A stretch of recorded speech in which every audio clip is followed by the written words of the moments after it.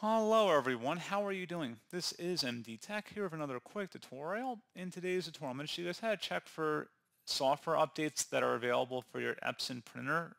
And this should hopefully be a pretty straightforward process, guys. And without further ado, let's go ahead and jump right into it. So all you have to do is open up the search menu and type in Control Panel. Best result should come back with Control Panel. Go ahead and open that up. So your view by in the top right to large icons, and then you want to select devices and printers. And now you want to go down and select printers and scanners on this list, and then select the Epson printer, and then go down and select printing preferences.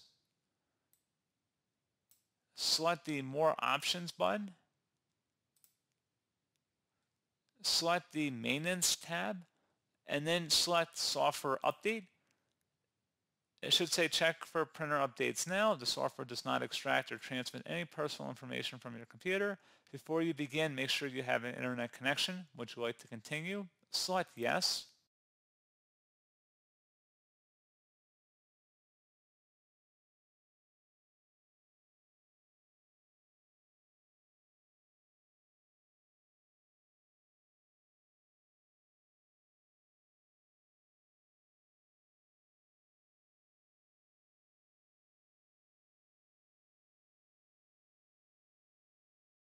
And then you can see applicable software that's available, so the essential product updates, and then they usually have additional software as well. If you want to update, you can. You don't have to necessarily. That's why they're optional. So if you want to update the Epson printer connection checker, you can have that installed in here, as well as the Scan Smart. And I'm going to go ahead and select install 2 items, and then I'm going to select yes if I receive a user account control prompt.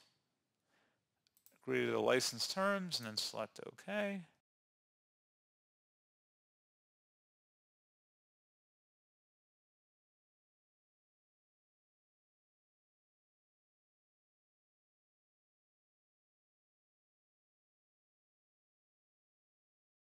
And it should read that the installation was successful once it has concluded, and you just would select OK.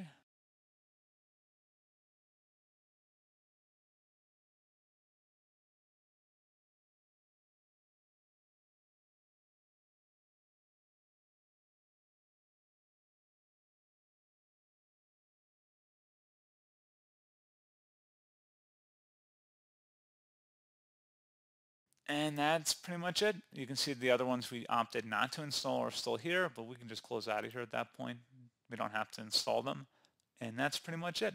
So as always, thank you guys for watching this brief tutorial. I do hope I was able to help you out, and I do look forward to catching you all in the next tutorial. Goodbye.